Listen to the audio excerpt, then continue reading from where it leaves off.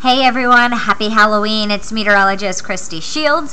Halloween means I'm sure trick-or-treat tonight for a lot of you. Also, you may have some plans to go to some Halloween parties. So here's a look at what you're going to deal with for the evening. So throughout the day today, we'll have clouds moving in. We will have some drizzle and showers in northwestern counties by early this afternoon. Then by 6 p.m. when most of those trick-or-treat times start, we will continue to see some scattered showers. I expect most of that rainfall to be in the northern counties. So Clearfield, Jefferson, and Elk, you definitely want to take your rain jacket with you and your umbrella. But then as we head into the evening hours, we'll continue to see some scattered showers across the region. But just keep this in mind as you're planning to head out the door later tonight in your costume. Temperature-wise, by 6:30, most of us are going to be in the upper 50s to lower 60s. So despite a few showers you're going to have to dodge and a few raindrops, temperatures are going to be in the upper 50s to lower 60s. Not too bad for trick-or-treating.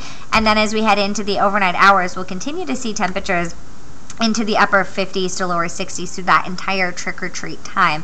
So tonight, as you head out, how much rainfall can we expect? Really not a lot, but there will be those showers, so keep up to date with the WTAJ weather app. But it looks like, again, southern counties really not going to pick up anything in the way of accumulating rainfall.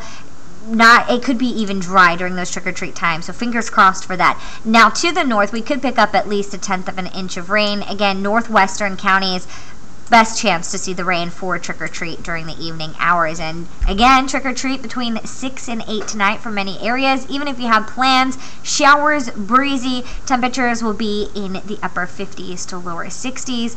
Have a safe time today, and I hope you have a great holiday.